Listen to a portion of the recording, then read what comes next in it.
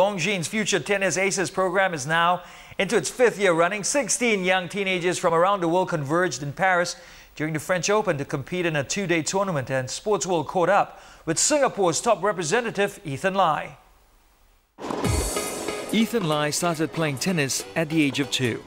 9 years on, with his mom and older sister in tow, he moved to Thailand to fully focus on his tennis. His first big test was to compete against some of the world's best under 13-year-olds in Paris. 16 boys were offered an opportunity of a lifetime, 2 days of training and 2 days of competition, with a little fun in between. Coach Jerome Golmar, a former tennis player, feels this year's standard is high, and he thinks Lye has a good chance of doing well.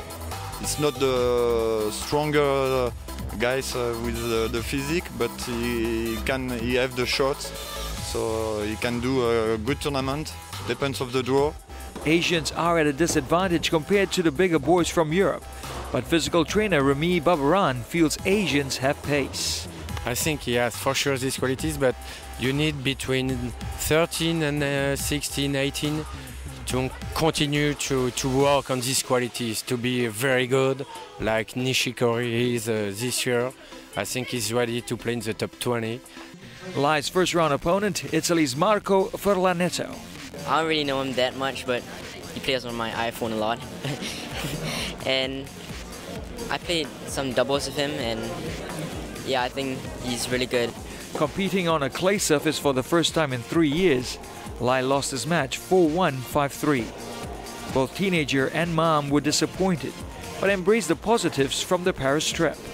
Getting this experience from this match play was really good, and even losing was a real experience. Knowing my standard, and I think I have to work a lot harder now. He did say he didn't feel he performed his best.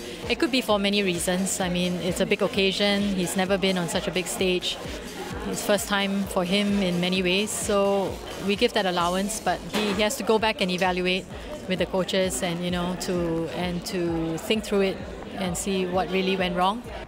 The 2 finalists of the tournament would go on to receive a $2,000 annual bursary until they turn 16.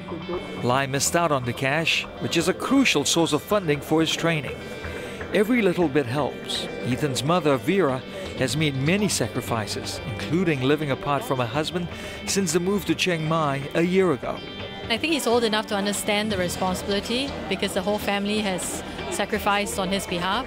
So we have many talks with him, and we remind him that it is a responsibility for him to do the best and to be focused, and to take this seriously. It's not a holiday for him. Has he at any one time said, "I want to give up"?